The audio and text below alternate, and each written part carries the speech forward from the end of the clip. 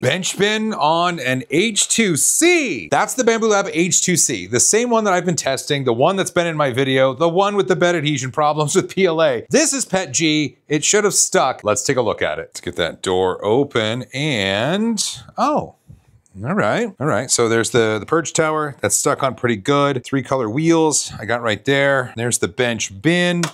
Oh, okay, cool. Well, we can take a look at that. No brim like the Snap Maker. So I'm really curious to see how well this worked. Yeah, colors look good. It's all PETG. I don't know if it'll turn. We'll have to try that out. Well, there's the wheels. I'll tell you what, let's get this all off on the table and let's take a look at it. I did get the wheels off. They do turn. I can show you, right? Here we go. So you have to break it a little bit and then they do turn. They are 3 color wheels and this is all PETG. There are 4 of them. And it looks like we've got some little bit of extrusion bits here. We've got some here. I mean, it looks pretty good. It's a little wispy in places. It's a little hairy in places. These are tough. Let's see if it bends up. Here we go.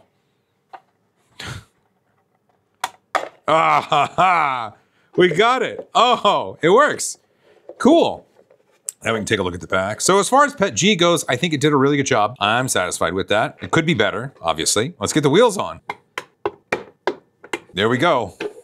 Benchbin. Looks pretty good.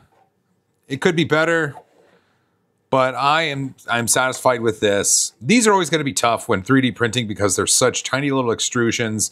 It's kind of rough right here, but the rest of the reds looks really, really decent. I could try this again by drying these, being PETG. We'll see if it works.